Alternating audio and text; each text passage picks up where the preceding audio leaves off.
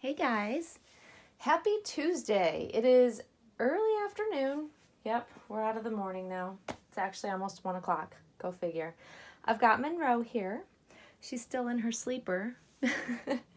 We're having a little bit slower start to the day. I still, of course, got up and went and took my bar class this morning, got that out of the way, and now I'm home spending some time with Monroe. So I figured today's a nice day just to stay comfy and warm. So I'm just going to change her into a different sleeper because, well, it's dreary out. It's cold. It's just how we have weather here in central New York. It is what it is. I'm just have to be okay with it, unfortunately. So I'm just going to keep her in some warm, comfy, cozy outfits. And so today's going to be a sleeper outfit day. And we're just going to kind of roll with that because I just plan on being home today. I don't have any plans to go anywhere this afternoon, so I will just enjoy spending time with her and watching videos and doing baby stuff, which I love. I don't get to do this very often and just have time for me, so I'm enjoying this thoroughly. And I'm glad you guys enjoyed the videos. I love some of the comments on the video I did last night. It's really, talking about silicone is really an interesting conversation. I think people, collectors have different thoughts on it, all different thoughts on it, depending on your preferences, depending on what you've had in your past collections type of thing. I think it just can range. So people's thoughts on what's soft versus what isn't, what they prefer and what they like and what they don't like. I think that it varies. And I think that's also what makes the doll collecting world so fun. Simply because we all have different preferences and like different things. Because, geez, how boring would it be if we all wanted the same things and there was no variety? And I know I would be bored.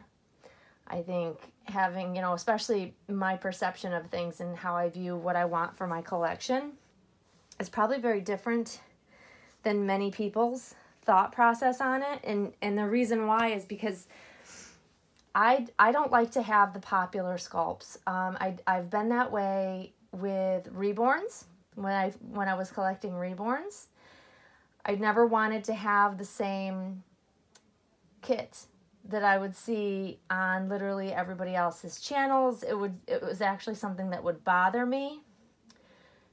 And I have sold on dolls because I would see them on several other people's channels, and it was just a very popular. Not that I didn't like the sculpt. I'm just more of a collector that wants to have the more unique, less seen, I guess, maybe even less popular kits and sculpts at times, or knowing that there's less of them, having more of a limited number of them out there. I don't know what it is about seeing like the same doll on like everybody's channels. I think that's that happened with which one was that? Oh gosh, it's happened numerous times over my years of collecting. I think one of the reasons why I've gotten away from reborns, not only because I like the softness and feel of silicone. I think the realism that you can get with the feel, especially of a silicone, you can't get with a reborn, is that also because the popular kits everybody ends up wanting and having, whether they're reborn differently, of course they all look different, but ultimately, it's the same sculpt, it's the same face, it's the same features. And I think that's partially why I've kind of migrated towards silicone more over the years. I think that's what's ultimately led me there. And then watching Erica's video, in her discussion about, well, we talked about it, not even in her video, but having just one baby. And as I was thinking about it, she's got a little hair and it's like right in the crick of her little belly button, and it was hard to get. I was thinking about it, and I honestly, I'm not even sure what led me to having just one baby. I mean, I am really an oddball out and in the very big minority when it concerns having like one baby, one doll that I focus my attention on. Most collectors are going to have at least a handful. Most have a lot more than that. And that is how I started out when I was first collecting. The more the merrier, you know, I'd see another one I wanted and I'd bring it home. But that was when I was also just, you know, with reborn. So, you know, I wasn't spending that amount of money. And I honestly now just kind of looking back at it, I don't know what led me other than I don't think it was one thing that led me down to having one full body silicone doll in my collection. I think it was several things leading to that. And I don't know, I'm pretty content. I do think it would be nice to have a sleeper in my collection, but that would be the extent of it. Like the thought of having several dolls would really just not be something I would want. I'm past that point in my collecting life. I don't know what's made me content other than I really like her. And that helps, I'm sure, is being content with the doll you have. But aside from that, also, I think, your hair's messy. I'm just I've experienced a ton of dolls over the years, and I've found that the grass is not always greener. So, and having more than, even if I have a couple dolls, having more than that was just way overwhelming for me. I couldn't enjoy them. I felt like I was literally didn't know who to spend time with. And I started losing interest ultimately in the hobby itself when I had more dolls, because I feel like there was an obligation to spend, to do something with the dolls I had. And I think that's what it is. And I like the feeling of, if I don't feel the need to do something with Monroe one day, it's not a big deal. It's not like I have thousands and thousands of dollars in multiple dolls. Because, even if I go a couple of days without doing something with her, I end up always doing something with her shortly thereafter. I don't go usually more than a day without spending some sort of time with her. I just don't. So, I don't worry about it with her, I guess. I don't know. There's many schools of thought there. This is a 0 to 3 month size, and you guys can see that it's a bit big on her. And this is from Jules. This is a little horsey sleeper that I've had for quite a while, actually. I love it. It's really cute.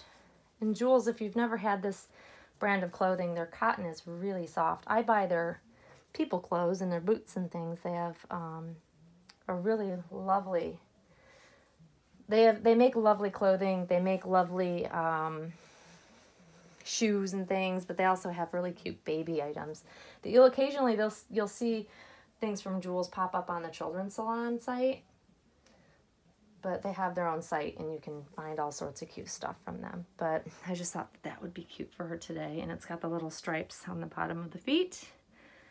Very cute. Of course, I think anything is cute on this baby. I don't think there's anything that I put her in that I like really, really hate. I might not care for it on her or something, but most anything I enjoy seeing her in, huh? Sweet girl. But yeah, so there she is, guys. Her hair is a little messy, but she doesn't care. She doesn't mind. We'll probably watch some more videos this afternoon. It's just nice having the time just to do what I want. And it doesn't have to be really anything, which is awesome. Huh, baby girl? You're just the sweetest little thing. So hopefully you guys aren't getting sick of seeing her. One thing I also noticed, you guys, do you guys ever look like at all profile, like all angles of your babies, like especially like their facial profile? I'm one who, when I get a doll, I don't know, I'm going to try to turn her so you can actually see her profile. a little bit better. Look at this little profile, that nose and the chin. She has the sweetest profile. I love how her profile is. Sometimes I've had dolls where I absolutely hated their profile and I sold them because I didn't like their profile, because I look at them at all angles. It's like checking them out in every light, in every way you can, just so you can see, you know, outside, do they look realistic as they do inside, or do they look less realistic with artificial light, that sort of thing. Like, I think about all these things, and if I'm looking for the ultimate realism, I want to check out the baby from literally like every angle that I can, and that nose is so cute. Claire sculpted just a sweet little nose on this baby. You're just cute all over. But yeah, I'm one of those people that I like to check them out in the mirror. There's the mirror test. There's all profiles, side profile, front, tummy, backside, you know, all of the angles that you can see the baby. I love to check it all out just because I want to see how they look. So if I'm doing whatever, if they look realistic in all angles, then I've achieved my goal of having a realistic looking baby doll. And I hope that makes sense. But yeah, that's what we do, don't we? And I love your little profile. You're so sweet. But anyways, guys, that's it for now. I'm going to stop rambling. And I hope everybody's enjoying their Tuesday. And Monroe and I will see you all soon. Thanks for watching. Bye-bye.